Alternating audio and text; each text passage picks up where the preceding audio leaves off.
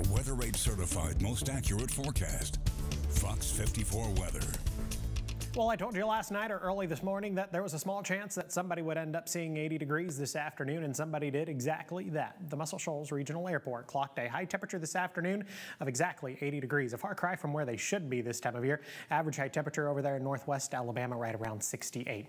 Radar looks nice and quiet this evening, just like it did all afternoon. It'll stay that way as we head into the overnight through the earliest hours of your Saturday morning. Though satellite imagery is going to become a little more busy late tonight, early tomorrow morning as more cloud cover builds into the Tennessee Valley ahead of our next system. Our next system is this area of low pressure and its associated cold front.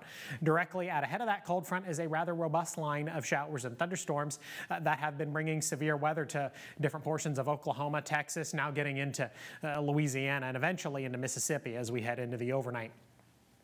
By the time we get to the earliest hours of your Saturday morning, 7, 8 o'clock, now that robust line of showers and thunderstorms just to the west of North Alabama, southern Middle Tennessee.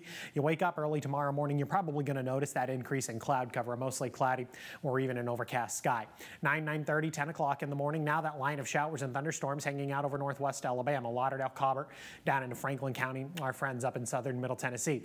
I want you to watch as rain overspreads the Tennessee Valley as we head into the early part of the afternoon, 1:30, 2 o'clock, and that line kind of sort of falls apart. Looks like it's going to do exactly that, especially as it pushes east through the Tennessee Valley. It's going to maintain itself tonight, but then it gets into the Tennessee Valley, enters a much more stable air mass, and that line's going to end up falling apart. That's why we're primarily just going to deal with heavy rain, maybe some gusty winds tomorrow afternoon. We're certainly not talking about any sort of a threat for severe weather.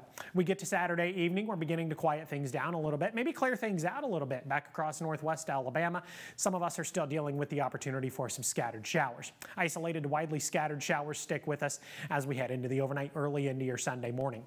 You head out to Sunday services and Sunday breakfast. Many of us are going to be dry, albeit sitting under a mostly cloudy or an overcast sky. We're going to maintain a fair amount of that cloud cover through Sunday afternoon. It's not until Sunday evening that a lot of that cloud cover begins to get out of here. Highest rainfall totals are going to be realized locations west of the I-65 corridor, somewhere between 1/2 inch to 3/4 of an inch of rain. Some folks east of the I-65 corridor may not even get 1/2 inch of rain. Remember, I said that line was kind of going to fall apart as it pushed to the east. That could result in less rain across northeast Alabama.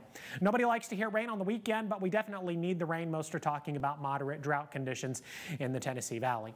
More cloud cover tonight equals warmer temperatures. You could leave those windows open tonight. Temperatures only dropping into the lower 60s. Got a low right around 61 degrees. 70 on Saturday, much warmer on Sunday. I've got a high right around 78 degrees. Sunday also brings an end to daylight saving time. Set your clocks back 1 hour before you go to bed on Saturday night. Time changes at 2 a.m. on Sunday morning. Sunset on Saturday is going to be at 5:47. Sunset on Sunday is going to be at 4:46 in the evening. I hope you've mentally prepared yourself for that, if there is a way of being mentally prepared for that early sunset. There's your 78 on Sunday, 80 degrees Monday and Tuesday. That's kind of exciting, especially if you like the warmer air this time of year.